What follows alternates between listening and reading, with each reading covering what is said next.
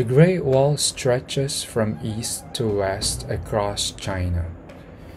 Including branches, it has a total length of about 4,000 miles or 6,400 kilometers.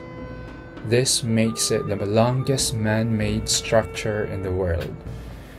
The height of the wall is about 30 feet or 9 meters.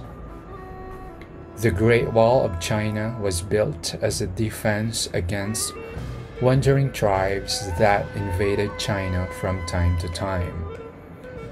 Parts of the wall date from the 4th century BC. The first emperor of a united China, Shi Huangdi, connected these parts during his reign in the late 3rd century BC.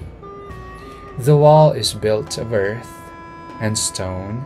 It was built entirely by hand.